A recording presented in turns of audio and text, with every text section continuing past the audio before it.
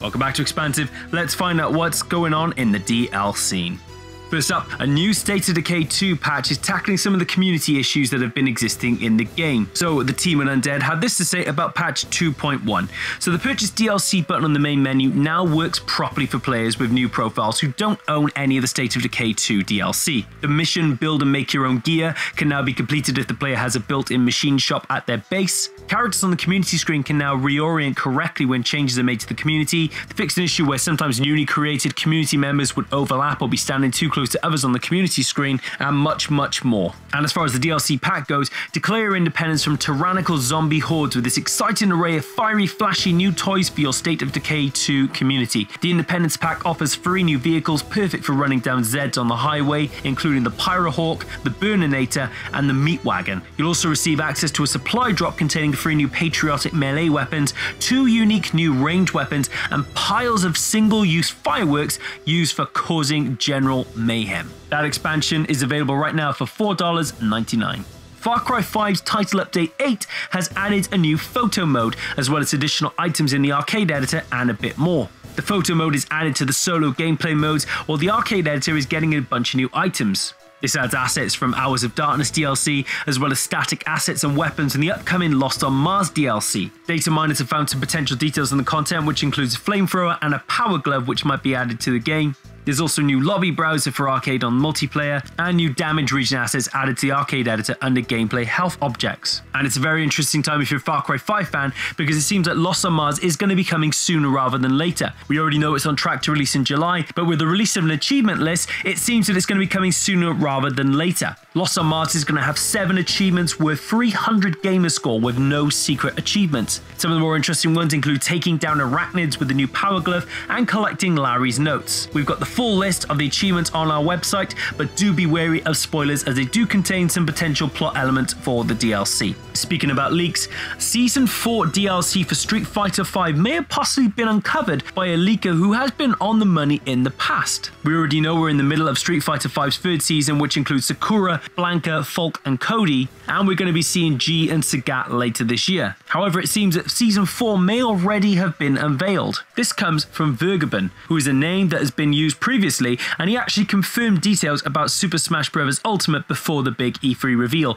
including majorly of all that Ridley would be a playable character, which is a brand new deal for Smash Bros. This time around. So he does have some credibility, but again, do take these rumors with just a little pinch of salt. So the current Street Fighter rumors are that the Season 4 DLC will consist of Street Fighter 4's Sea Viper, Street Fighter 3 Third Strike's Oro, Q and Necro, Street Fighter Alpha's Sodom, and another character slated to come to Street Fighter V. However, he is also suggesting that Season 4 will be the last batch of content for Street Fighter V. Vergaben is also suggesting that support for Marvel vs. Capcom Infinite has been permanently shelved due to the game's poor performance. It had previously been rumored that we might see DLC including Star-Lord, Miss Marvel, Green Goblin, Wolverine, Captain Commando, and many more, but it appears that those details, at least for now, have been shelved. Again, these are rumors, so do take them with a pinch of salt. However, it is likely that Street Fighter V will receive another season, and those are the names that are currently being volleyed around as potentials. What is confirmed is that Mario and Rabbids Kingdom Battle now has its Donkey Kong Adventure DLC. This is the largest piece of content to arrive for Mario and Rabbids Kingdom Battle, and it adds 2 new playable characters as well as additional environments. All you have to do to play is beat World 1 of Mario Rabbids Kingdom Battle, and then you can jump straight into the content. With Rabbid, Cranky, and Donkey Kong offering new abilities, you'll also get to explore Donkey Kong Country in a whole new way. Look forward to a review on the site very soon. Conan Exiles had its first major DLC in the Imperial East Pack. It's available now for Xbox One, PC, and PS4, and it introduces new Catty-themed crafting recipes, which include new building construction pieces, interior decorations, war paints, armors, and weapons. According to Funcom creative director Joe Bylos, this is only the beginning. He says, "We are also working on bug and stability fixes, along with several free updates, including pets and taming, new dungeons, a brand new religion, and much more. These are all large, game-altering updates that will be provided free to all players." The Imperial East Pack, however, is a premium piece of content, and that is available now. Speaking about free content, Pillars of Eternity 2 continue to receive more free post-launch content with a Scalawags pack, and this adds a whopping 7 new recruitable companions into the game, as well as additional ship upgrades like new sails, cannons and anchors, and on top of that there's a new personality type called Savage. Obsidian have also taken the time to tweak some of the things in the game, like appearance customization, windows and hard crashing, and the Scalawags pack is now available as part of patch 1.1.0.0035. Phew, that's a mouthful. Planet Coaster's next DLC has been revealed and will add 7 new rides to the game which celebrate the theme park's golden age. Releasing on July the 10th, there will be also dozens of new scenery props, additional visual effects like Victorian pillars, vending machines and 20th century music. Players will be able to craft parks with nostalgic themes inspired by Coney Island and seaside amusements. Planet Coaster will receive the wooden roller coaster Zephyrus from the 1920s, as well as Ace's Sky, Around the World Ferris Wheel, Loop de Loop, Test Flight, Hurricane, and the Centrifuge ride,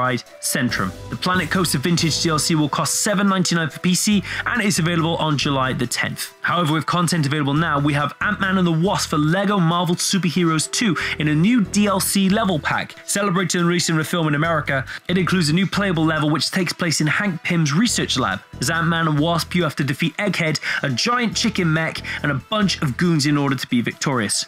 By owning the content, Ant-Man and the Wasp, Egghead, Crossfire, Stinger, the Human Fly, Giant Man, and Ghost are all added to the main roster of LEGO Marvel Superheroes 2, which takes the roster to over 200 characters. The content is available for £2.39 on Xbox One or £2.49 on PS4. It's also available as part of the game's Season Pass. Now back to the rumours, it seems that Assassin's Creed Odyssey will receive DLC in a similar way to Assassin's Creed Origins, that's according to a Ubisoft survey. It appears we're set to receive a season pass with the game, which will include a new playable character and a piece of content set in a different time period and area. This also includes new story missions in the main game, character progression opportunities and new outfits and gear. While this is still yet to be confirmed by Ubisoft, the survey does come from them directly. There's going to be more news as we get it, but we're hopefully not going to be waiting too long as Assassin's Creed Odyssey launches on PC, PS4 and Xbox One on October the 5th.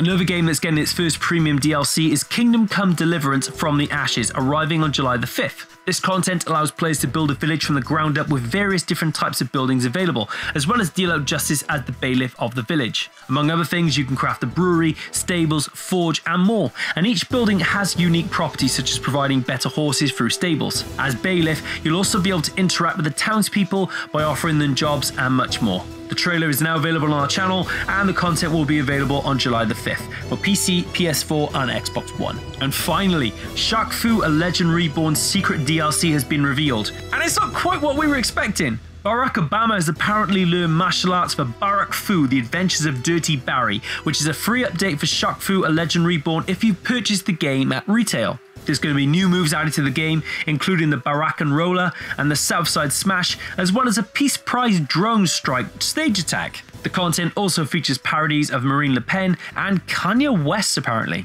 It all looks decidedly mad, and you can find out for yourself as Shaq Fu, a Legend Reborn is available now on PC, PS4, Switch and Xbox One. Not endorsed by Barack Obama. Thank you very much for watching. Don't forget to give us a like and a subscribe. If you think we've missed any DLC, do let us know in the comment section below. We're always going to be providing the news as we get it, and we will see you for the next one.